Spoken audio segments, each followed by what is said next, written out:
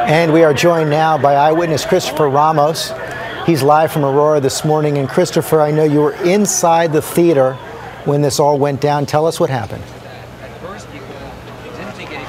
Well, so first we were just watching the movie. Super excited for this movie to come out. A big Batman fan.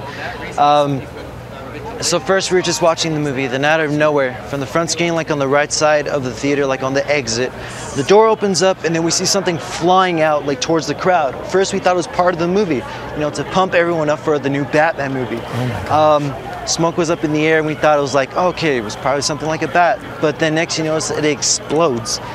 And then from there, we hear like two like big, loud bam, bam, like fireworks. We thought it was part of the movie or probably someone doing a prank. But then from there, I see a guy right next to me, a gentleman like sitting right next to me, getting shot. And then that's when I realized that this is not like part of the movie. There's a gunman and he's shooting everyone. Sitting right next to you. I immediately just jumped down and I'm just on the bottom, like hiding from like underneath the chairs. And this guy just starts shooting everywhere and is shooting like crazy directions, like in front of people, like from all the way up high. And I just grabbed my sister and we're like hiding underneath like the chairs, covering ourselves. And then like the smoke, like it was like tear gas was like all everywhere, making it hard to breathe and even crying. It was a horrific scene. Like about how long? I saw like blood everywhere and then there was people getting hit. Like I was trying to crawl away. And honestly, for the record, there was only one guy. There was only one guy right there by the side of the door. That's you really had presence of mind to be able to tell what was going on right there. Do you have a sense of how long the shooting actually went on from the moment that first canister exploded? Yes, actually, the shooting probably lasted probably for like about a minute or two. That's how probably, like realistically, that's how it lasted. But for the people that were in there, it felt like it was a lot longer than that. For like 10 minutes or 15 minutes. It was. I can imagine a minute of shooting is going to feel like a lifetime. And you were surrounded then when the shooting stopped by victims on either side of you. Tell us what you did next.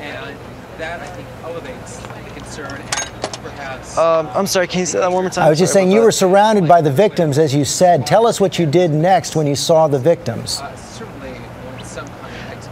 right, well, as soon as the guy got shot, I just got scared. Then I just jumped down. I froze up. I honestly did not know what the hell to do. I grabbed my sister. That was like the first instinct. She was like right next to me, and I was telling her to like go forward, like go to the stairs. But there's like people like as soon as we got to the stairs part, I just started looking over towards the chair, and the gunman was just standing right by the chair or by the exit of the right door, on the right side, and he was just still shooting. From there, I got separated from my sister. I was trying to move forward, trying to get her. People were running everywhere, running on top of me, like kicking me, like just jumping over me. And there was bodies on the ground and they were completely like not even paying attention for it because everyone was just so busy trying to like escape and like avoid the gunman.